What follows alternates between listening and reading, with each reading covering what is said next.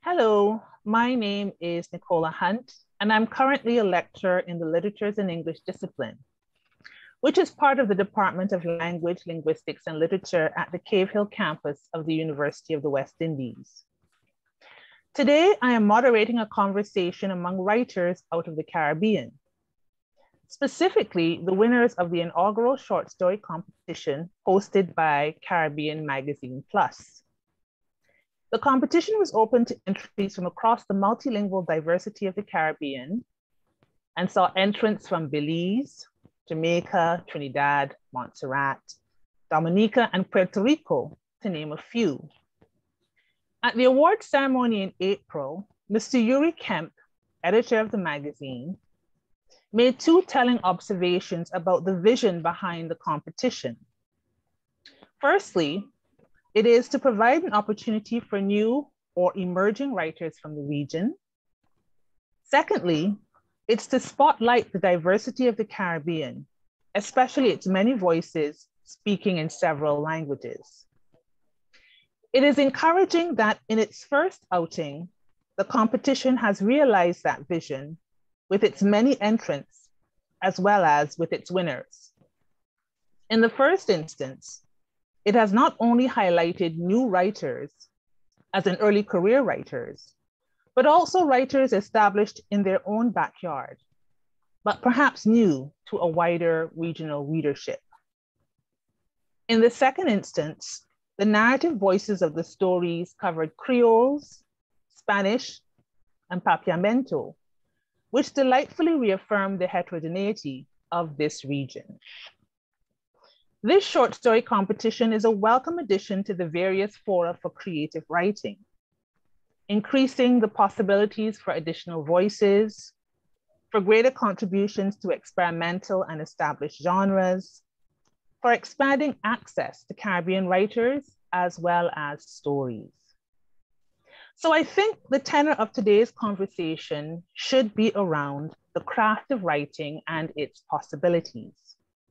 Its possibilities for those who are dedicated to writing, for readers, and for our understanding and expectations of literature about and from the Caribbean.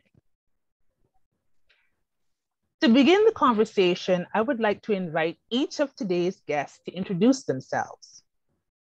So to share a little about where they're from, their writing background, and perhaps provide a brief summary of their winning story. And I'd like to have the order of the introductions go from Sue to then LaFleur and finally Brandon. So Sue, I turn it over to you. Share a little bit about yourself and your writing background and something about your story. Well, hello, everyone.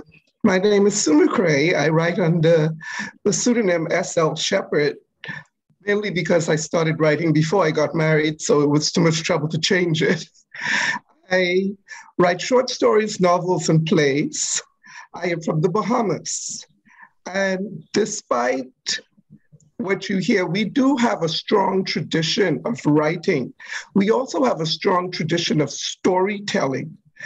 I think we want to make sure that this tradition is heard throughout the Caribbean, that Bahamian voices are heard throughout the Caribbean. I have written numerous plays which have been performed in the Bahamas and have won awards in the Bahamas, and two novels, and short stories. Well, I think short stories you go to whenever you need something to do that you can't work on that novel, you need to write, and you write a short story. And I always find short stories are more difficult to write because you have to condense your thoughts. You have to find the right words. I think a short story is as difficult to write as poetry.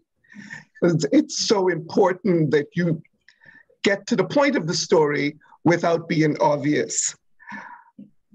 I enjoy writing. I enjoy sharing my writing, and I am very pleased to have been involved with the Caribbean writers and to find other people that I can read. Thank you. Thank you, Sue. I'll give you an opportunity after LaFleur gives her introductions and Brandon his to kind of give us a little bit of detail, summary, sorry, about your short story. So I'll turn it over to LaFleur now. Well, hello all. I'm LaFleur Coban. I am from the beautiful Monte Island state of St. Vincent and the Grenadines. I'm currently living in Barbados, where I am immersed in the literary world of Barbados. It's very vibrant.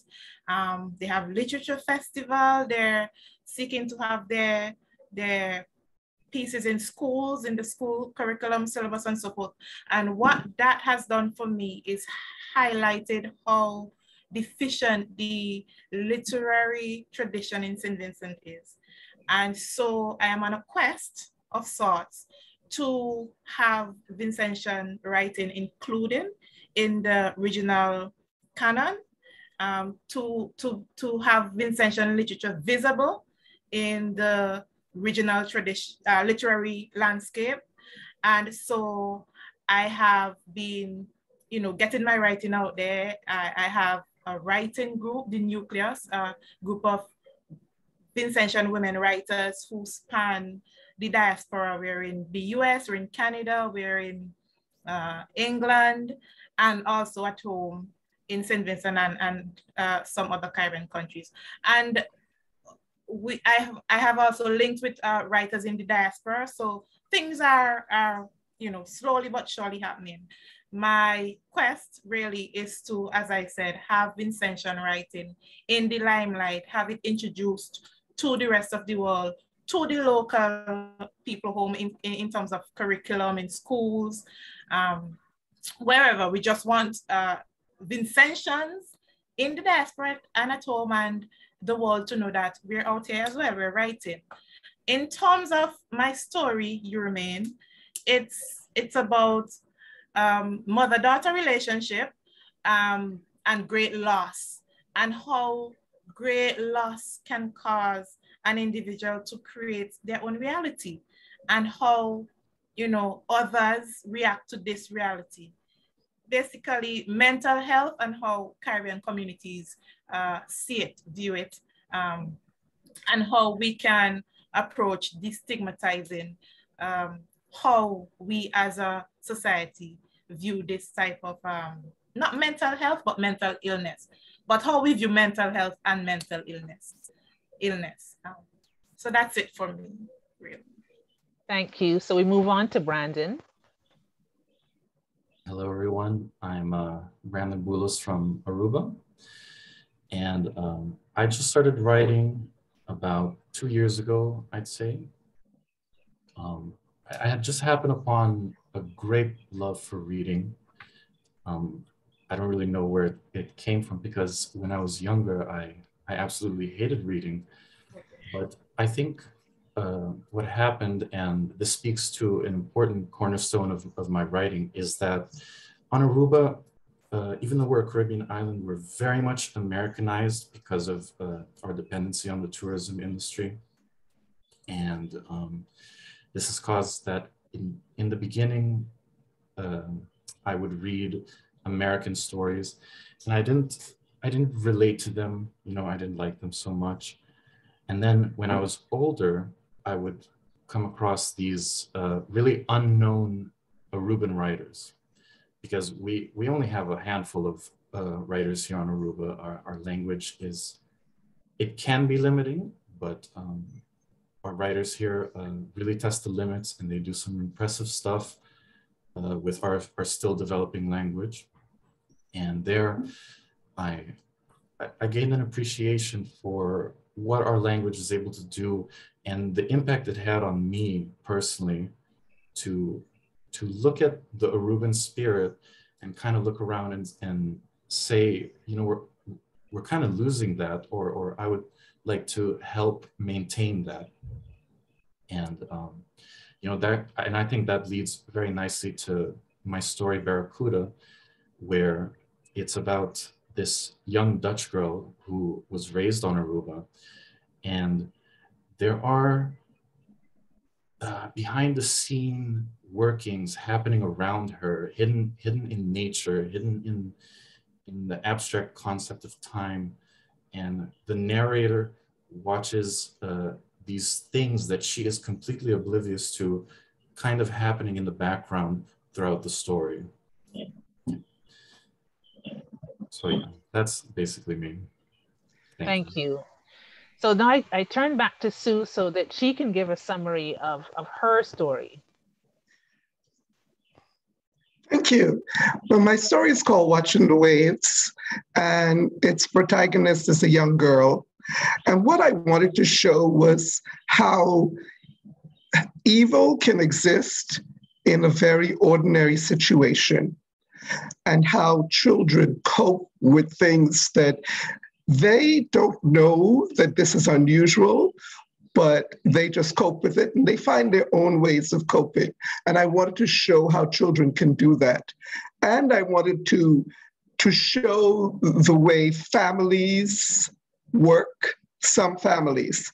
So this story shows all of that as we follow this little girl on her journey. So I have a few general questions about three, which I'd like each of you to answer in your own turn. And the first one has to do with a question that was once posed to Junot Diaz, who is also a pretty well-known Caribbean diaspora writer. And that question is, what goals do you set for yourself when you sit down to write a story? And so I'd like to hear what your thoughts are to that question before I share with you what Junot Diaz responded. So Sue, do you want to take that one first? Do you want me to start? Yeah. It's very strange when you say a goal, because when I think goal, I think, oh, is there supposed to be a message? But usually I just want to tell a story that shows the character and the personality of the people that are in my mind. I don't think that I have a goal as such, except that it should be readable and it should touch people in some sort of way. I like that answer. Lafleur, do you want to take this one next? I've muted myself. When I'm writing, my goal really is to seek catharsis. As an empath, I'm always venting on the page. And so it's not really, you know, I don't sit down to write to reach anyone. Usually it's just very selfish, just to get the words out and to vent. So I hit the page and the rest of the world remain safe. Really. What about you, Brandon? Well, with me, it's pretty simple. I have 3 goals. I just want to express my art honestly. So express myself and my art honestly when I write. I want my work to be accessible. And the final and most important one is I want to entertain other people. It's very important to me. I really like these answers. So I'll share with you what Diaz replied. He said, you can't just get a nice little tale.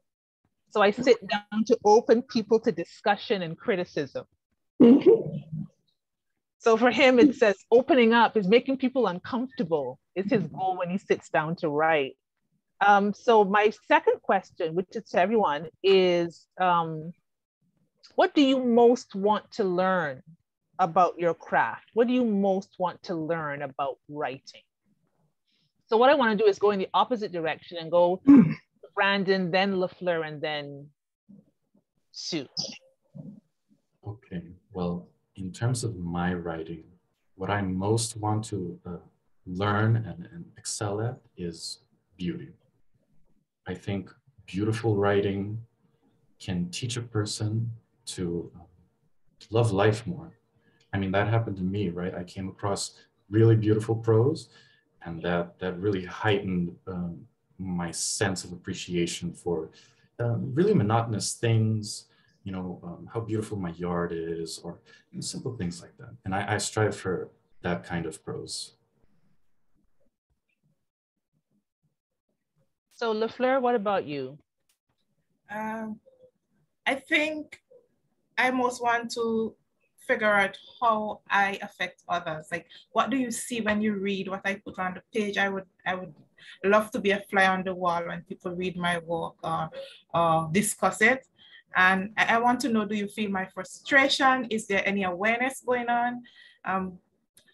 I just want to see how others react to it. I think that's a very brave position because, you know, you might not always like what you write. True.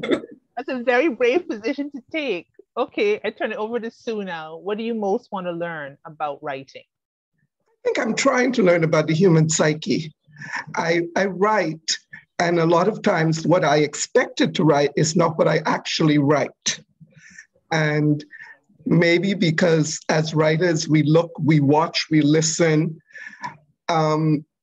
things that might have been buried within me come out when I write. So I learn more about the human psyche that I didn't know I had in me, but I have been watching and I have been listening. So those things come out. Okay, I like that answer. So my third question, and it might seem like a really strange question, but this comes out of my experience as a lecturer and, you know, teaching students about creative writing as well as how to analyze writing. And so my last question, general question that I throw out to everyone is, what is the value of editing to your writing process? How much do you value editing when you are writing? So I'm going to start with LaFleur and then go to Brandon and once again end with Sue. So LaFleur, you're nodding. So I'm thinking you have a lot to say about that. Editing for me is twofold. It's about polishing and having, well, you can never have the perfect piece as a writer because every time you go back, there's something new. You want to change this, you want to shift that. But really, it's about polishing your work and having it as clear as possible for the reader. Mm-hmm. Sometimes when I go back to some work that I have sent out and I find errors and so forth, I want to, you know, berate myself, but it's already out. And like I said, sometimes every time you go back to a piece, there is something new. And so that's why I say it's twofold for me. I would like to polish the work. I would like to make it as perfect as possible. But sometimes I just want to push it away from me because the characters bothers you. You want to sleep, you wake up and there's something to add. And sometimes you just want to get them away from your subconscious. So it's twofold for me. It's good and bad. Okay. I think I said I'd throw it out to Brandon next. Brandon, how important is editing? How much do you value editing in your writing process? For me, I greatly value editing. I see the entire process as one half is writing and the other half is editing. So just about as much time as I've spent writing, I will spend rewriting or editing or proofreading. And it's because I have a very automatic approach to writing. Like I don't sit at the computer with a clear plan in mind. I sit there and then it all just starts coming out. And you know, I'll write like 10 pages like that, but then I have to spend the next 3 days editing those 10 pages because it's just a bunch of crazy thoughts, right?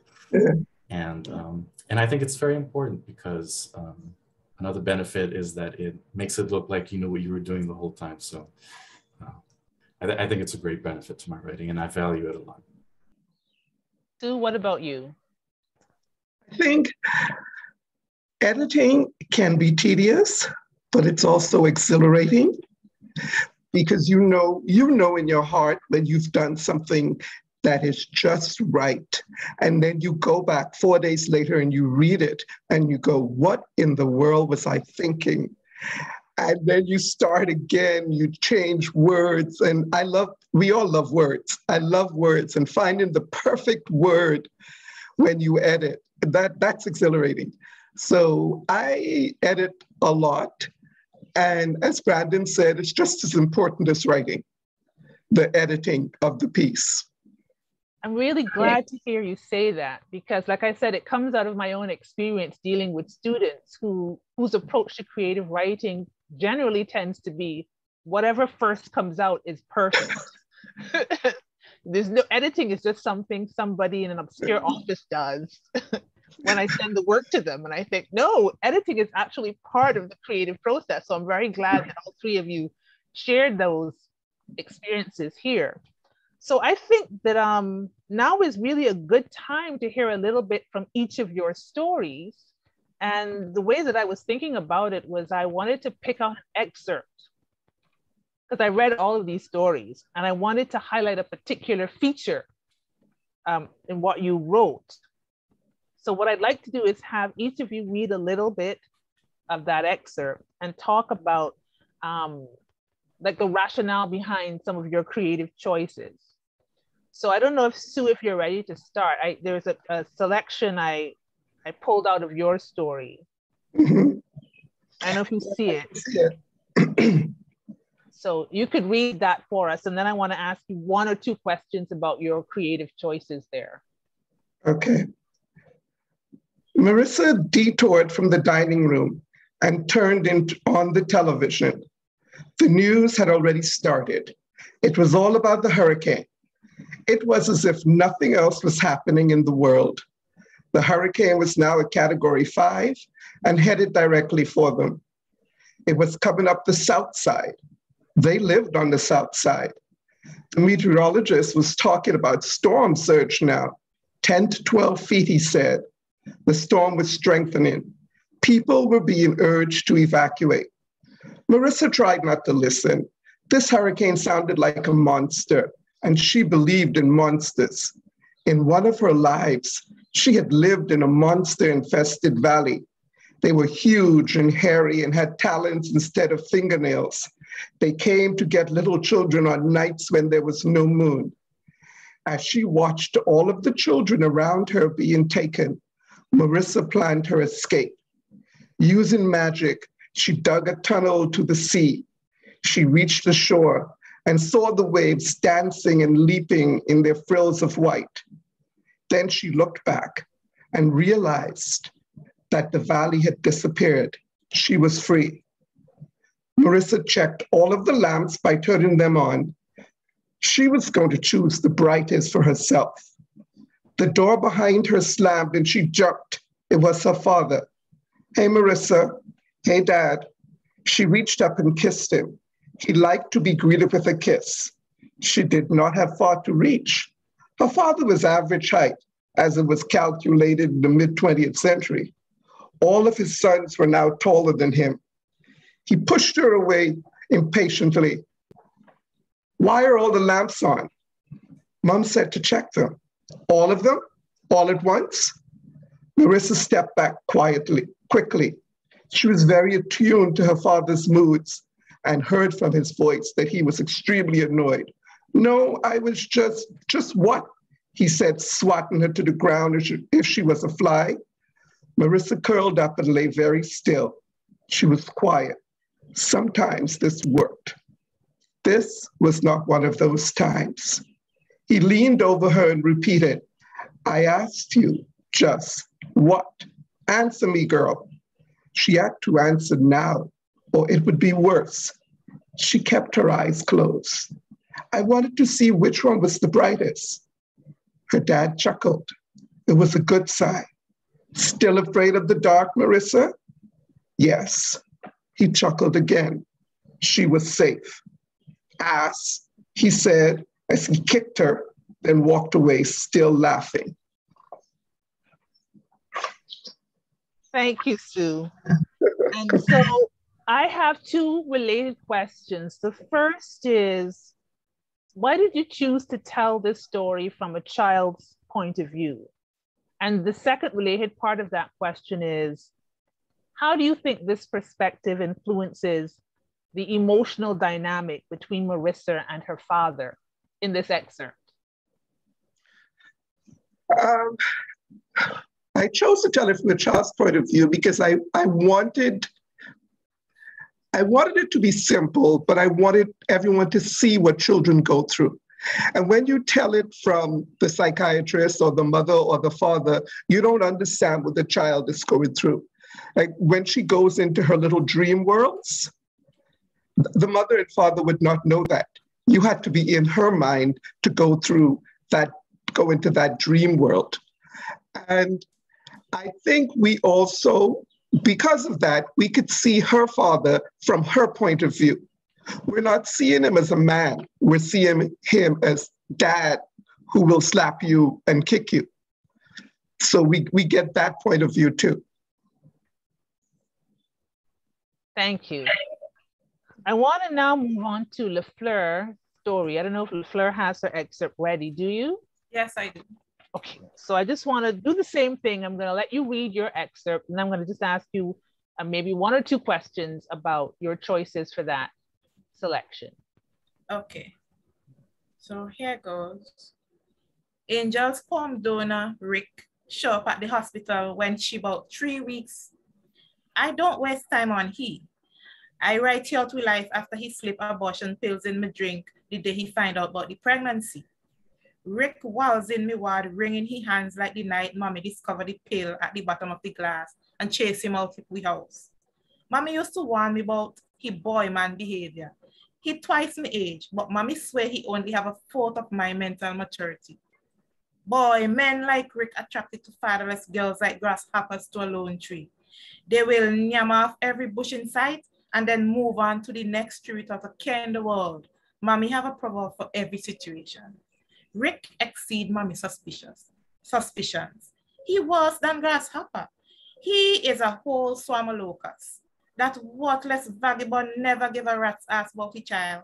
He come chat about Casita, me real sorry about the accident. I tell him, Rick, accidents happen every day. Mommy good, we baby good. He never allowed me to finish. He in the people hospital wailing like he dotish and screaming for the doctors tell the truth. I asked myself what I see in him in the first place. And when I couldn't come up with a proper answer, I make a decision to ignore Rick for good. I too weak to move about in the hospital. My body feel as if somebody beat me with old iron. I visited my child in the preemie ward when everybody else gone sleep. Mommy grinning at me proudly and telling me to take it easy. We never get to Indian Beach for the maternity shoot, but I'm thankful all the same. I still here with me two favorite people. When mommy smile, I start bawling and me not sure why. She always escort me back to my bed and grip me hands tight till me fall asleep. Sometimes me get so emotional, me swear daddy does be there with she. 3 weeks later, mommy tell me Angel ready for discharge, but the doctor's monitoring me for a few more days. I don't argue because I feel tired for no reason most of the time. If they can help me get past that, I will be grateful. Regretfully, I overhear some nurses whispering about moving me to secure facilities in Glen. And I find the strength to leave with Angel in the dead of night. Just imagine, I now have a young baby and these heartless people plotting to make me miserable. The last time I checked, the area they're mumbling about have a college, a geriatric sanatorium, and a psychiatric hospital. I graduated from college a long time, no part of me geriatric, and me certainly not crazy. So why they talking about sending me there? The funky hospital match is lumpy like it's stuck with old cloth. I only tolerate staying there because I want to be in the best health for my child. I head home to my own bed with mommy pushing Angel in the pram she buy ever since my belly started showing. When I reach home, mommy sends everywhere. I'm not sure why that is the only thing that registers in my tired mind. Get your rest. I got deal with Angel, she instructed me. She don't have to tell me twice. I pass out before my head hit the pillow. The next morning, mommy not at home, but the house echoing with she raucous market woman laugh and she dry jokes. I picture she smile and me chest like it will explode because me miss her. Me had to laugh to myself because she probably just step out to the she usual grocery shopping. The house feel like one big graveyard except for the sound of Angel goggling. I smile. Mommy don't bathe she grandchild and have she well dressed up and playing in she pram. Your granny don't play when it comes to the Tory child, I tell Angel, and laugh when she starts goggling even louder. Thank you, LaFleur. So I was thinking about the voice in that story, and I wanted to ask how much of the voice was determined by how you saw your character, and how much of it is influenced by your experience as a Caribbean citizen? Okay. A lot of it is based on how the character came to me. She's obviously Vincentian. So I wanted the voice to be authentically Vincentian, Vincy, with the Creole and everything, if there's such a thing as authentic Vincentian. And I wanted her to be unapologetically herself. So I had to use that sort of mix, straight away from the standard form, so that she can remain, genuine to how I saw her. Did I answer both questions or? Yes, please, you did. Okay. So now I move to Brandon's excerpt. Just checking in if you have it ready. Yes. You'd like me to read from pages 5 to 7? Yeah. There's Okay. a particular section there on page 5 where it begins, this had been her favorite beach. Mm-hmm. Right. Until that end where it says she's alone. Okay. Okay. All right, I'm ready then. Okay. This had been her favorite beach since she was little. It pleased her to see its shabby parking lot made up of brown, trodden sand with deep undulating holes, from the large clumps of prickly pear cactuses to the swarms of dragonflies floating above them like black clouds, to the short, sun-baked, craggy coquina cliffs that descended from two sides, converging into a humble shoreline below, which is what the people of Aruba called Boca Catalina. All these things came together to make her haven, where she could be content in her solitude. Rochella loved going to the beach on a weekday, where the crowds of rowdy tourists on their UTVs were nowhere to be seen. When she arrived, she looked inside the wooden box where people left and took used books. It stood under the pallid quihi trees just before the beach. She grabbed the first title she liked and began scanning the area for her favorite palapa. Seeing as it was free, she quickly ran towards it, fighting against the rough dirt and stone, and plopped a beach chair under it, claiming it for herself. She sat down and thought to herself that it felt pretty good to be alone, when suddenly a memory of Marcel flashed into her mind. Ah, what do I do? She thought to herself. She scanned the area, taking in her surroundings as if to distract herself from the question. The waves crashed gently against the rocks. It was her and a tourist family that were sitting near the shore, listening to country music on a speaker. The mother of the family was sleeping spread eagle with an open book atop her breast, and the father was looking off into the distant horizon, drinking cold beer from a can of Coors Light. Further ahead, Rochella could hear the splashing of water and squealing of children below the rocky cliffs from where she sat. She figured that was the sound of the couple's children already busy playing in the water. She couldn't help but think of this scene as her future with Marcel. She began to focus on the father, who seemed to be intently searching for something in that empty horizon in front of him, as if there was something that nobody else could see. But what was it? She wondered. She found herself identifying with the man. She could see herself in the same situation 10 years from now, concerned with the things most distant and disconnected from her. Rochella shook off her daydreaming and stood up to take her shirt and shorts off, revealing a red bikini. She turned to look at the two tourists again. The woman was still asleep, and the man, with a face that gave her chills, still gazing into the endless distance. Now she too found herself looking at it, trying to find that thing they were looking for. It's beautiful, isn't it? The tourist said to her. Surprised, Rochella paused a moment before she realized she was meant to say something in return. Oh, yeah, I love the silence, she said finally, as if to tell the man that she wanted to be alone, but the guy didn't seem bothered by it. Yeah, he said almost in a whisper, the silence.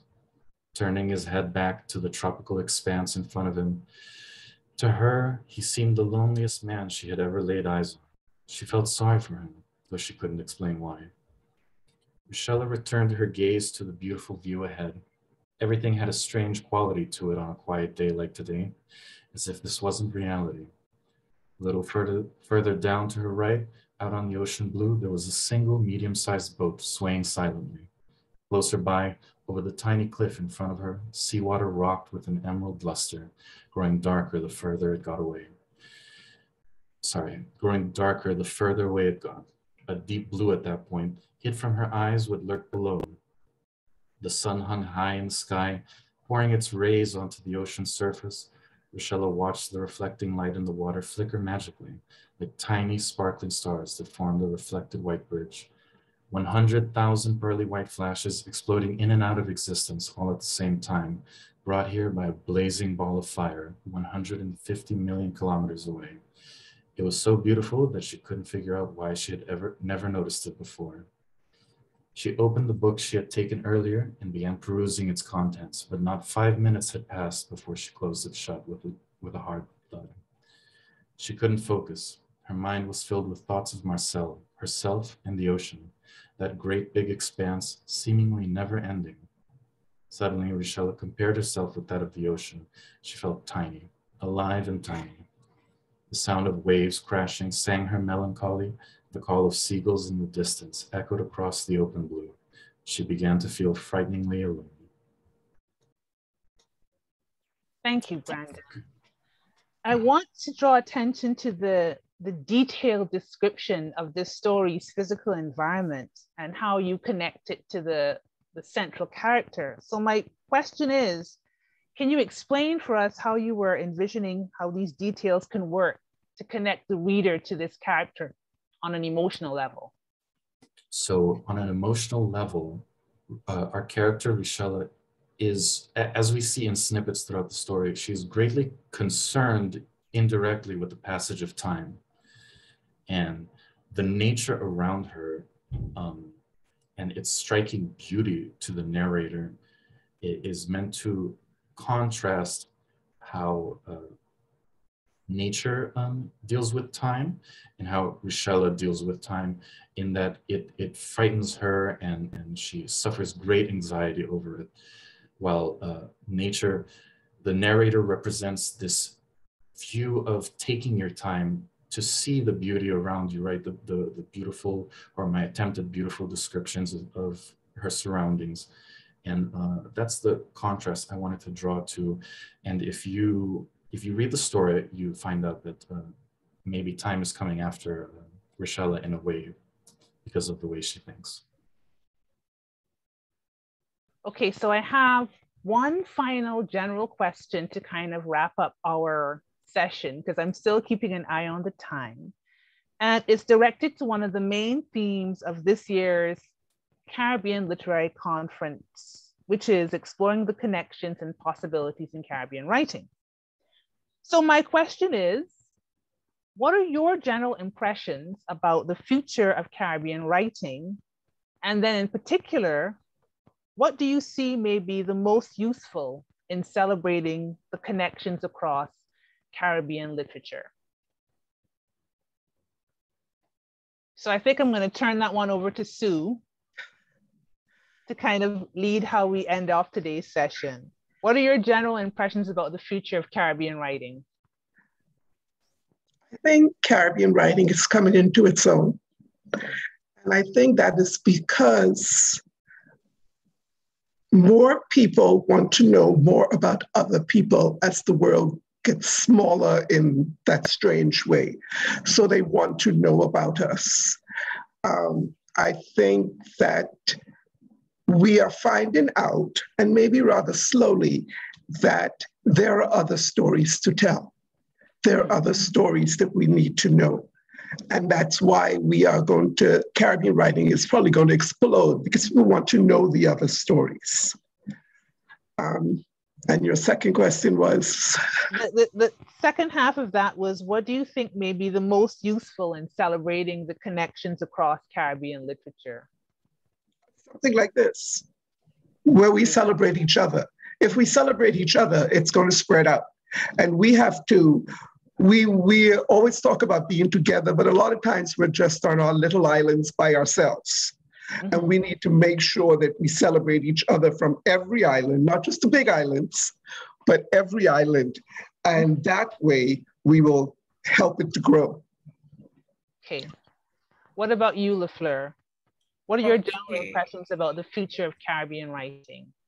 Future of Caribbean writing, I see, it's exciting because there's this general aura of inclusivity, meaning women writers have been welcomed, they're blowing up. Even presently, Ingrid Prasad, Cherry Jones, who was just shortlisted for the Women's Prize. Yeah. So I see embracing of all genres, in terms of speculative fiction have, being given the focus, where Caribbean folklore is being embraced as part of that spectrum. We have, as I said, women writers coming across, being embraced. So I think the future of Caribbean writing is looking good. It's exciting. It's an exciting time to be in right now in terms of how it is evolving. Right. And that second part, what do you think is most useful in celebrating the connections across Caribbean literature? What is most useful? I think the diffusion of that insularity that used to dominate Caribbean literature. Like each island would just have their own, and you're not aware of what's going on in the other island. I think there's a sort of diffusion of that, and we're celebrating, as Sue says, each other. There's a buildup of tolerance for differences, and an embracing of our commonalities. That root structure that who talked about it? I forgot which one of the critics, but we may look separate on the surface, but we're all connected under the sea. That rhizome. The repeating island, island concept. Yes, that rhizomic concept, and that's also exciting to see. We're celebrating each other. We're aware of each other, and like I said, it's a good time to be involved in Caribbean literature. Okay, I'll turn it over to Brandon. And like I said, looking at the time, so I think we only have about 3 minutes left. So Brandon, it's up to you now. Okay, I'll be quick. First of all, I agree with basically everything everyone said. I'm super excited about the future of Caribbean literature. I think that, with the internet age, everybody is curious about everything now, and we have an interest to connect to each other in different places. And I think Caribbean literature in particular has a lot of fun and stories to tell. They can be very funny. A favorite of mine is Sam Sullivan. Some of his stories are exceptionally hilarious. And so I think we can all relate through a myriad of things in Caribbean literature together. And what's the next question? How to support each other. I think that, just be curious, read more books, read Caribbean books, talk about other Caribbean writers and support them, because we're all out here just trying to, I see I'm running out of time. It's okay, I'm ready.